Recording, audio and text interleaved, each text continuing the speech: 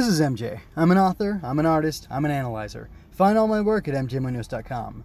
Visit the podcasts page for show notes and links. Remember to like, share, and comment to help me grow. This is my fully operational Star Wars analysis, episode 54. I'll be talking about analyzing the Bad Batch episode 15 of season 1, which is called Return to Kamino. The episode analysis title is Who I Am. Bad Batch 15 aired originally August 6, 2021. The writer is Matt Michnovetz. The story editor is Matt Michnovetz. The director is Nathaniel Villanueva. And the score is done by the immutable Kevin Kiner. So, jumping right into the bad stuff, Omega's impatience and Echo's response really bothered me in this episode. In the beginning, Hunter's been abducted. They're trying to go after him. And Omega is so worked up that she won't even help to get the tool or the stuff that Echo needs to fix the ship and get it going again. Can't remember what kind of damage the Marauder had sustained, but whatever had happened to it, it wasn't able to fly just yet, and he was trying to get it back up and running. And I don't know.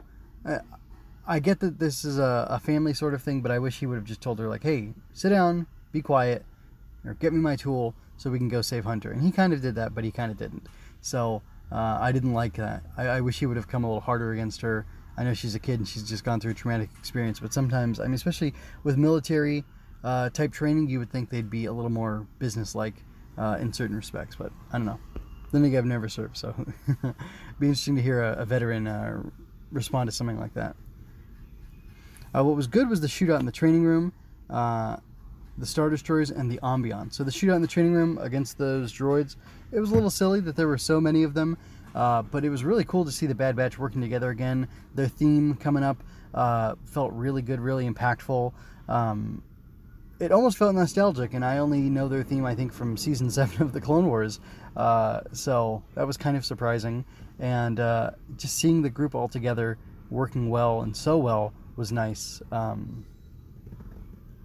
It kind of makes all the stuff that happens with Crosshair at the end of the episode, or as the episode's reaching its emotional climax, that much more interesting, that much more bittersweet, because he just doesn't want to work with these guys anymore.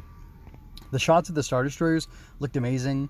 I believe those were full-on Star Destroyers and not Republic battle cruisers or battleships or whatever they call them.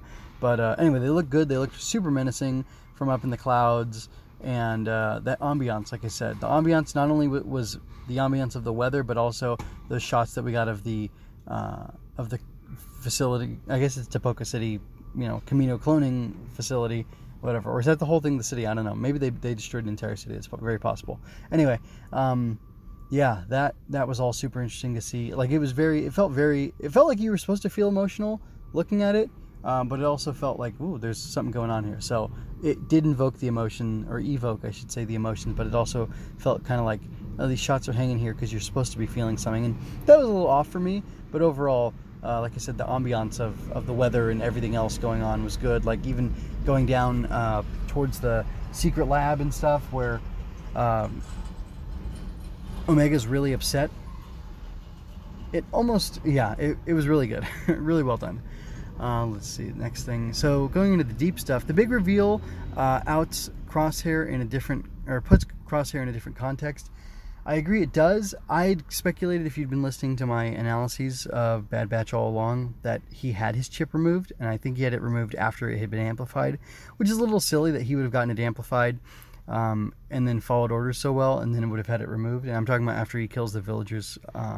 He orders his crew to kill Saw Gerrera's villagers, or the bystanders, when they were looking for Saw Gerrera's group. Anyway, he gets up off the medical table and he's sitting there and he looks very moody, like he's thinking or whatever. And I think that's when he got the chip removed. Anyway, yeah, I'd kind of called it all along. But at the same time, maybe he was lied to that his chip was removed, and we're going to find out it's a double cross or double secret with grilled onions.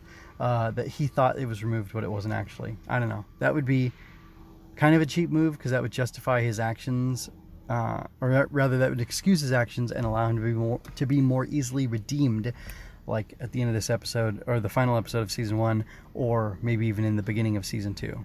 We'll see what happens with that. Let's see, speculation. Season 2 will be rebranded as the Good Batch. They'll have new armor and casual looks, or there will be new armor and new casual looks for all. That's what I'm predicting. Question, what does it mean that Hunter refused to kill Crosshair? What do you think that means? I give this episode a 4 out of 5. I thought it was really good. I liked all the action. I liked a lot of the emotional stuff going on. Some of it was a little off. Some of it rang a little hollow, maybe. But overall, it was still really good, and I really enjoyed the action, and I thought it was a lot of fun. So, what does it mean that Hunter refused to kill Crosshair? Well, it's more of a question for you to answer, but I think it means that maybe Hunter lacks something that he needs. I guess the killer instinct that you really need. And I would like to think, I'll kind of twist this answer instead.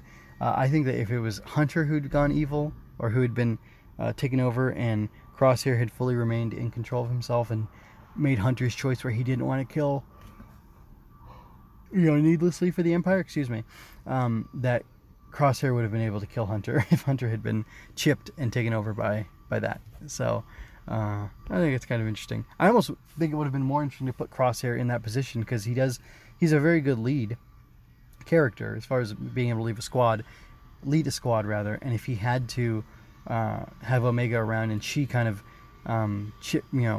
rubbed off on him and ended up redeeming his character a little bit, that could have been a little more interesting, because Hunter just seems like a good guy anyway, and maybe that would have been a more interesting way for them to go. But anyway, that's not relevant for now, because you can't go back. Thank you for your time and attention. I hope you enjoyed this. Check out my growing collections of analysis, art, and fiction.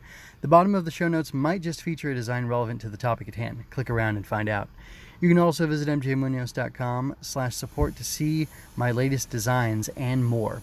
I welcome all forms of critique to improve my craft, so don't hold back any comments you have for me. I leave you with peace and blessings. This is MJ, signing out.